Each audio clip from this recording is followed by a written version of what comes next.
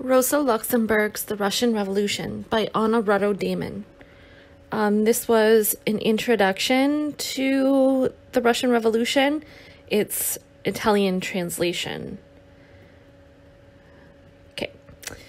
It is fashionable these days to quote Luxemburg's ideas and positions, especially in her polemics with Lenin. However, this return to theoretical and critical Luxemburgism has mainly been carried out by those who have learned nothing from her real thinking or her heroic militancy. They reinterpret her formulations on freedom and democracy in their own way, and mostly for devious motives, whilst for Luxemburg, these expressions serve only as a catalyst for the growth of revolutionary consciousness in the masses as they struggle for emancipation. However, on the lips of some enlightened bourgeois and renegade socialists, such ideas are useful for dragging the proletariat into the capitalist mindset and the political and economic structures of the ruling class. The attempt to use Luxemburg's polemics as a front for the most decrepit and dishonest anti-communism stemming from the Second International and the 2.5 International does not deserve special attention. On the other hand, having another look at this same material, a product of the polemics with Lenin and of the key problems of the party and of the dictatorship of the proletariat as presented and confirmed in the Russian experience, is very timely and fruitful. At the root of her disagreement with Lenin were the same ideas that are re-emerging today in the politics of the avant-garde of the international labor movement, except that today they are sharper and more dramatic given the defeat of that burning test of socialism, which was the Soviet experience. The disputed issue initially seemed to focus on organizing the party and democratic centralism, but expanded and deepened into a discussion about the nature of the worker state, and more precisely, that of the dictatorship of the proletariat, as it appeared in Lenin's time. It is precisely because of the polemics of that time between the two major theorists of Marxism and the subsequent critical re-examination of the living experience of the Russian proletariat that today we have some clearer ideas about the issue of that dictatorship and its most sensitive instrument, the party, as it leapt from the pages of theory into real life and into history. Everyone recognizes the part spontaneity plays in the workers' struggle, but it alone is not enough to ensure the continuity, unity, and concreteness of that struggle. Everyone can agree on the need for a spirit of solidarity of initiative and a growing knowledge and consciousness of their own tasks, or the tendency to overcome the limits of individual egos and sectional interests in order to have a broader and more unified sense of class. In this sense, the international proletariat has taken unprecedented steps, corresponding to the degree of historical evolution of capitalism's technology and organization. But whoever observes this slow self-formation of the proletariat cannot fail to notice that the masses assume class consciousness through struggle and organization. The unorganized masses, or those for whom politics is an alien activity, are less sensitive to problems of their own class and more reluctant to struggle. But struggle is first of all a problem of power and organization always involves discipline, hierarchy, and the exercise of authority, proceeding from the top to the rank and file. The phenomenon is all the more obvious if we pass from mass organizations to those of political parties, and within those parties to their omnipotent apparatuses. The plague of the bureaucratic regime has tainted all sectors of social life. Taking this into account, Lenin thought of the class party as a fighting organization based on democratic centralism, on the power of a homogeneous central committee, and on a solid network of professional revolutionaries. A party conceived as a conscious tool of history, the interpreter and protagonist of events. Such a party brings with it the dangers of authoritarianism, of politics from above, of placemen and therefore of opportunism. But in Tsarist Russia, in the years of clandestine work and in the white-hot phase of the insurrection, no other party but the Bolshevik Party was possible, just as Lenin had conceived and fashioned it. But those who, like Luxemburg, based their views on the great experience of German social democracy were inclined not to focus on methods of conspiracy, but on the organization of the great masses of workers, on the rights of workers' democracy, and on the impossibility of attaining freedom without democracy. The only relevant road to revival is the school of life itself. Quote, a manual of regulations may dominate the life of a small sect or a private circle. An historic current, however, will pass through the mesh of the most subtly worded paragraph. And again, another quote, the errors committed by a truly revolutionary movement are infinitely more fruitful than the infallibility of the cleverest central committee. Such is the unlimited trust that Luxemburg placed in the mass of workers and in the creative capacity of their social and political struggles.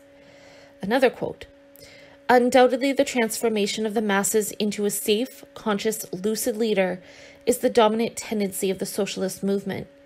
The abolition of the leaders and directed masses in the bourgeois sense, the abolition of this historical foundation of all class domination. But Lenin didn't put forward a different view, nor did he have less trust in the working masses. Only that instead of the myth that this in itself was enough, he substituted the need for a strong, centralized party, a secure and irreplaceable guide of the masses in the revolutionary struggle. Now, we do not ask ourselves what was the right way. We just note the dialectical contradiction in the tragedy of the German proletariat, politically the fiercest in terms of its ideological weapons and organization, which, in the moment of the highest revolutionary tension of the first post-war period, was unable to produce a sure guide. This had the following consequences. The Spartacist movement failed in January 1919 as it was unable to link its revolutionary initiative to the action of the masses. The insurrectional attempt of the Berlin Communists failed in 1921. In 1923, the German Communist Party, born from the heroic Spartacist nucleus, did the same, because it was subservient to an international center already sick with opportunism. The only positive element on which those who polemicize about Luxemburg are silent, but in which her revolutionary heart rejoiced, was the victory of the Bolshevik Party. This time the party instrument had acted in harmony with the objective conditions, promptly and with adequate means, firmly tied to the interests of the great masses of workers in revolt. Later, the dialectical contradiction found the same Bolshevik party armed with the same method, the same phraseology, even with the same personnel, passing over to the armed defense of interests and institutions opposed to those for which it had fought at the head of the Russian and international proletariat. It would finally arrive at the absurdity of labeling the construction of the most monstrous state capitalism as socialist. Action is therefore not decided unilaterally from top to bottom, nor even just from the bottom upwards. Both are equally capable of making decisions, since in reality the organization can only function and develop through their harmonious interdependence. Workerism, voluntarism, and the very laws of spontaneity are all inadequate for class historical purposes, and therefore for revolutionary activity. Equally inadequate is any idea and any tactic based on mechanical determinism, or on the notion that a party demiurge might one day be delegated the task of carrying out the revolutionary rupture by a working class emptied of its historical function and considered as a simple, brutish mass pushed into the fight by who knows what thaumaturgical force of leadership or central committee. In reality, the party in every phase of its action and in every instance interprets and harmonizes the united actions of the class, without which every party would fail in its task, and revolution would just be a meaningless word. In other words, exactly as happened in the Bolshevik October, with the return from top to bottom of the will of the party toward the enormous explosive force of the class which had originally created that will. In Luxemburg's thinking, The idea of freedom is fundamental to her view of workers' democracy. For her, the issue of authority and of dictatorship has to be seen in this way, or we are left with a tyranny at odds with that revolutionary idealism and unlimited political freedom, which is a distinctive sign of the dictatorship of the proletariat compared to any other dictatorship.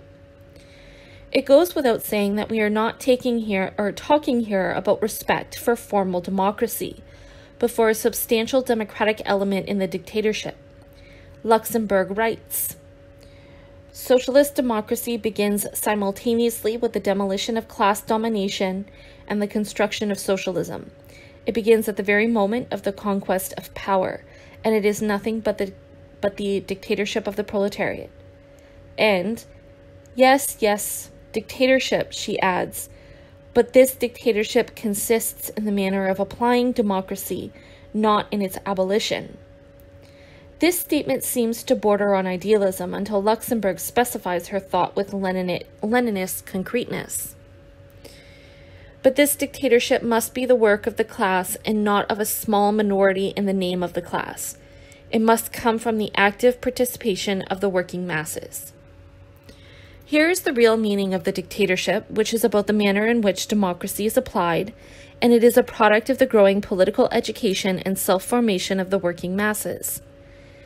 To be sure, authority and freedom appear irreconcilably contradictory, if taken in the abstract and in themselves. In this sense, the dictatorship is always a unilateral, authoritarian, and violent affirmation that denies freedom to those who think differently. And they think differently, we would add, because they are the bearers and defenders of interests different from those that the dictatorship supports and defends. Such is Lenin's teaching that springs from the harsh experience of the early years of the October Revolution. But it took years of experience in the living body of workers' struggles to make this point of convergence between theory and political reality clear. Between authority and freedom, between dictatorship and democracy, and even better, between the social forces of the dictatorship and the organs of its direction, there must be a relationship of mutual involvement. This rises from below in a growing accumulation of consciousness and science to the extent that the leadership works so that the unconscious becomes conscious and the logic of the objective historical process is transformed into the subjective logic of its protagonists. Here we can see the same dialectical relationship that we saw between party and class. The party justifies itself and answers to its historical function if it operates in the class as the driving force of the revolution and accumulating experience, revolutionary theory, and potential for power, just as the class has been doing in its daily struggles against capitalism. When this line of dialectical development is broken, whatever the cause, one of the component terms prevails, leading to the degenerative process that we could observe in the Russian experience after Lenin, and perhaps even when Lenin was still alive. The first of these, and the most fraught with consequences, was that of making a virtue of necessity and want to freeze into a complete theoretical system all the tactics forced upon them by these fatal circumstances, and want to recommend them to the international proletariat as a model of socialist tactics. The dictatorship of the proletariat of tomorrow, wherever it takes place, will be a new experience in the sense that it will reconcile the intuition and revolutionary optimism of Luxemburg and the irreplaceable hard teaching of Lenin. We will have a synthesis of authority and freedom, with the development of ever more active workers' democracy in the dictatorship. This will be all the more terrible and inflexible as the dense and vindictive forest of bayonets will arise around an international capitalism that does not want to die, whatever the costs, even if it is already dead as a historical experience. In revolution, as in war, it is about breaking the will of the enemy. The degree of intensity of the struggle depends on internal and international conditions. The more ferocious and dangerous the resistance of the vanquished class, the more pressure on the system to turn to terror. That was a quote from Trotsky. Luxemburg never disagreed with this policy. She just thought that the weapon of the struggle would be all the more valid and legitimate from the point of view of the revolution, the greater the consciousness of the proletariat that wielded it. And how much more direct and decisive would its presence be in the struggle to build a socialist society and for its defense from both internal and external class enemies. This is the only condition to avoid the personal dictatorships or apparatus, whether it's tragedy and farce imposed on us in the name of a Stalin, a Khrushchev, or even a Togliatti.